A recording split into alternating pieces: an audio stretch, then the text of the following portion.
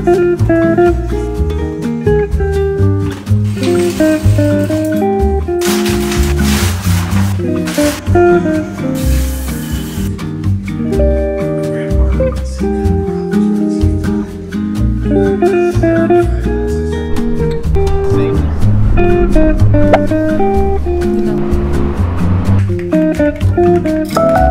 nothing better than coming to a basketball court after a long day at work.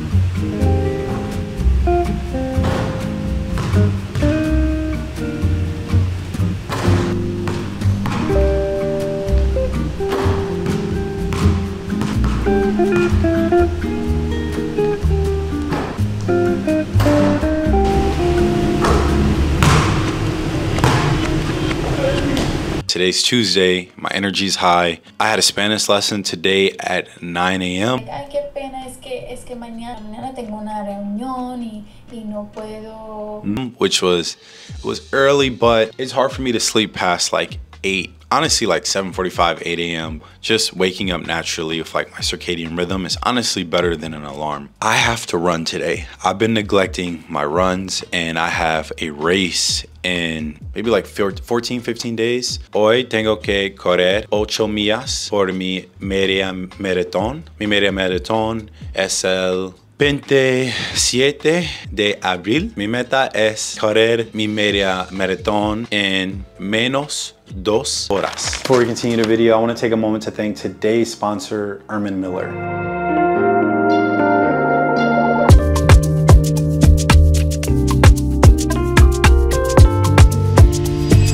Miller is one of my favorite brands, scratch that. One of my all-time favorite brands. So I'm incredibly excited to talk about this partnership along with the chair they sent me, the Miller Aeron. Designed by Bill Stumpf and Don Chadwick, the Aeron chair redefines seating. Initially, I was concerned about getting a dark chair, but because this chair is made out of woven fiber, it contrasts well with any desk setup and looks so futuristic. The graphite color was the best choice to make. The Aeron offers 6 adjustments to optimize performance and comfort in your seat. These adjustments include seat height, lumbar support, posture fit SL, tilt tension, seat angle, and arm height. After stopping by my local Miller showroom, I decided to go with the Aeron because it's a great option for someone like myself who has had a history of neck and shoulder issues, sits for extended periods of time, and it reinforces good posture, something I couldn't overlook. Not only the quality of the Aeron is premium, but so is the packaging and benefits. Upon delivery, the Aeron comes with no assembly required and a 12-year warranty, standing behind their promise of high-quality products built for continuous use. Couldn't imagine going with another chair brand after using an Miller. The hype is real. Thank you to Miller for sponsoring today's video. Be sure to click the link in my bio to check out Miller's incredible suite of ergonomic chairs and home office furniture. The kitchen is a little messy. I need to clean it up before I go downstairs. I don't think I'm gonna lift any weights because I'm still a bit under the weather from this past weekend. But I think I'm gonna run just like a nice little recovery mile. Honestly, it's really just to check off the recovery run I did last week because I'm behind on my Nike Run Club plan, and it mentally just makes me feel a little bit better. And I have a responsibility to work out with my wife, and I've been slacking the last couple of days, like not getting up in the morning, and the least I could do was go down there and maybe listen to an audiobook, run for 15 minutes, stretch, and just be there to support her. I don't know if you guys noticed, but we're really proud of our new kitchen shelf. This looks so clean. So it looks really industrial and just adds another element to our kitchen. And we use a TaskRabbit. Definitely recommend. We are so happy we did TaskRabbit because we found someone that we can trust, and we know that we can always get something built now. It's just one of those things where like, it's like a mental hurdle. Like we knew about TaskRabbit, but then for some reason we just never wanted to hire a TaskRabbit because we felt like it was easier to build it ourselves. No.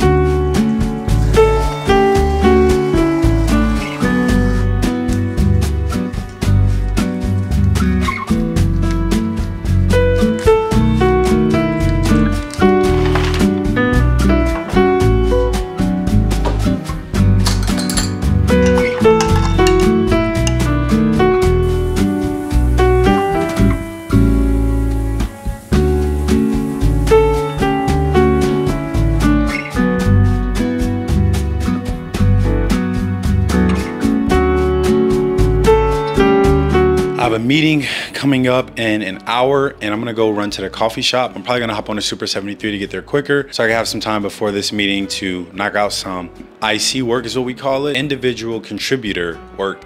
And then I have some more IC work, a little bit of coding, and then a little bit of like research and brainstorming for a new blog post that I'm working on. Personally think these type of weeks give you a great picture of what it's like to be a developer advocate. This week I have a 50-50 split between software engineering, so maintaining one of our open source projects, and then working on a blog post, which is more of the creative side. Since I have to run 8 miles later on the day, I kind of need to carb up. So I have some leftovers, basically this like stuffed zucchini with ground turkey. We have like this Mexican blend rice, pico de gallo, sour cream, and some cilantro. It was, poof, la comida era muy rica. Since I'm being very intentional with what I eat, I need to weigh my food. So this scale has been my best friend. Since I'm carbing up today, I'm probably gonna have like 150 grams of rice, which is a lot more than I usually eat. And if you're someone who's trying to lose weight, gain more muscle, 2 things I recommend doing: buying you a scale and using MyFitnessPal, so you can know exactly what and how much you're putting in your body.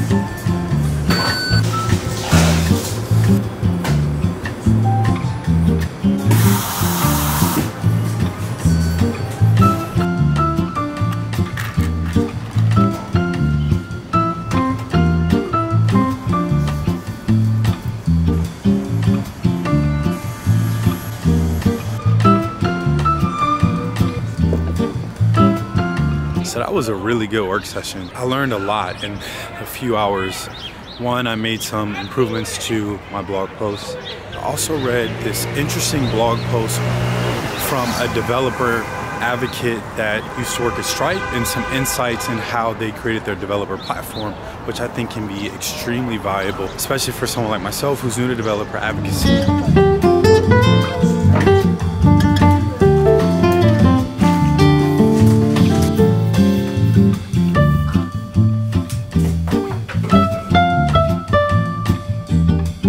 So I just got done doing some unit testing, or attempting to, and it's been a long time since I've been this stumped when it comes to programming. And that's one thing about this role that can be complicated, is the context switching. Since I'm not always programming, it's hard to keep up to date with the newest trends or just staying in the flow of programming when I only do it at max like 50% of my job. Honestly, I feel so drowsy right now trying to figure out how to do this unit testing. I think this would be a good time for me to step away and to go for a run. But then my brain is like, yo, you should probably take a nap or just call it a quits. But my body does feel pretty good. My back's a little tight, so I'm a foam roll. I know I should get out there. I know I shouldn't be lazy. So I figured I'd talk to you guys about this because it'll motivate me not to be lazy. Also just remembered that I have support and I could just leverage another team's expertise when it comes to this. Quick fit, quick run fit. I'm feeling fly. I might as well go ahead and go. I might as well throw the shades on. It's 70 degrees in New York City.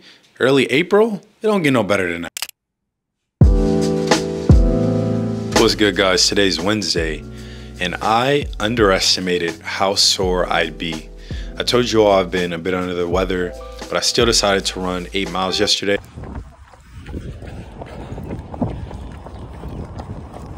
First mile was pretty tough. My heart rate was really high for some odd reason, even though I was only running at like a 9-minute 45 to 10-minute per mile pace.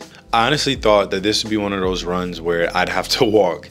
in between the run just because I just don't have the energy because I'm tired and obviously sick. But I noticed that I started feeling better each mile and I didn't stop. I actually ran a pretty good pace, like just under 10 minutes per mile for a little over 8 miles. So it's really amazing what your body can do when you put your mind to it. You just kind of turn your brain off. The trees are blossoming in Prospect Park. It was like 65 degrees, close to 70 degrees during most of my run.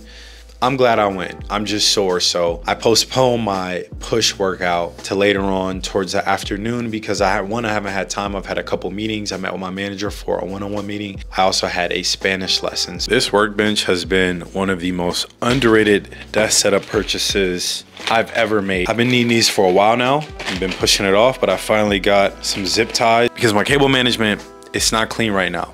It's pretty messy, so I got to do a better job. So I needed these. I don't even know where this came from. The screen protector accessory, like, and then here's a Gorilla Tape. So nothing crazy, but these little purchases make all the difference when it comes to your desk setup.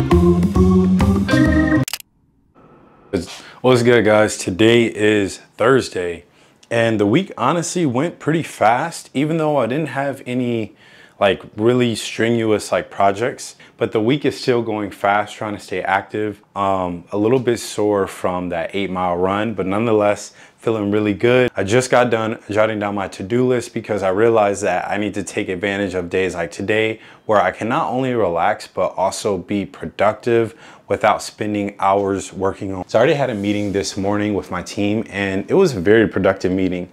We talked about what skill sets we want to focus in on like for this quarter and almost like monthly, what is like the priority that maybe our team should focus on and like kind of workshop together. And the main focus was technical product management. For context, for those of you all who may not know why I switched to developer advocacy, it wasn't necessarily to create content as a software engineer for a company, but more so a stepping stone for me to become a technical product manager. I used to apply to technical product management roles almost like every 6 months, and I kept running into this wall where I didn't have enough soft skills. I didn't have enough experience managing a project, managing a team, dealing with conflict, basically the day-to-day things of being someone who is leading a project or managing a project. And since joining developer advocacy, that's changed so much in developer relations in general, because I first started out as a developer evangelist. I've gained so much experience these past, I can't believe, almost 2 years, which would be the longest tenure I've ever had at a company. So with that said, I think it's important to pursue careers that may not be like your long-term goal, but maybe even a stepping stone. And I really love developer advocacy and don't see myself trying to become a technical product manager anytime soon. So this kind of stepping stone role has really turned into something that I could see me pursuing long-term. See, this is why I have to write out to-do lists, because in my mind, I always think I have way more time than I actually do. I only have like just under an hour until I have to go to my barber appointment, and I haven't even gotten to the cafe yet.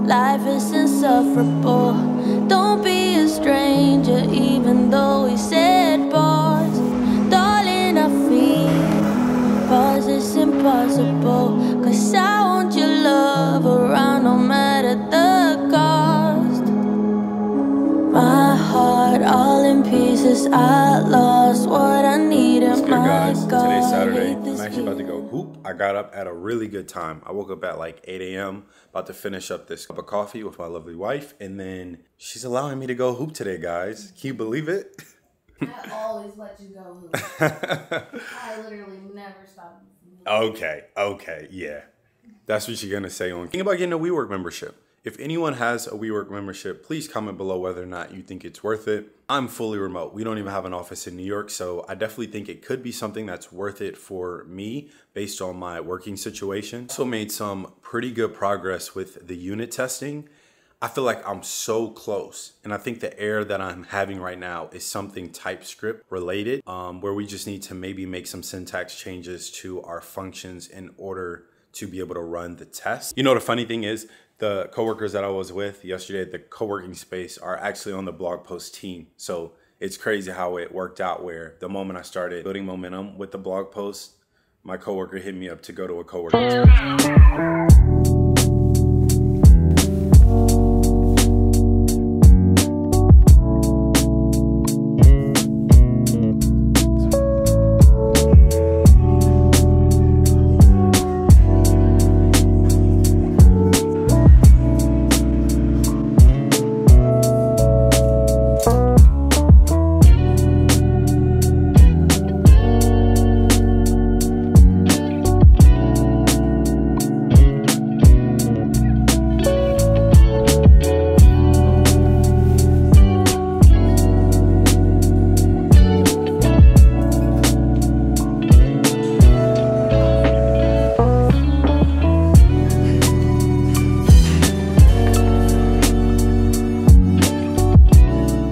I decided to take a walk. We're thinking about walking all the way home because we had such a big lunch. It's not even considered a late lunch. It was 5 p.m. so technically dinner, and we just stumbled upon probably one of the most beautiful streets we've seen in Brooklyn.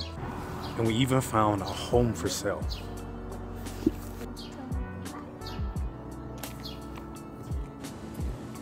So I wanted to walk down this street because it gave me like Midwest vibes, because these brownstones actually have front yards. Some of the properties have really nice hedges, and then at the end of the street is this church that is probably like 400 feet tall, and it looks like it was made in like the 19th century.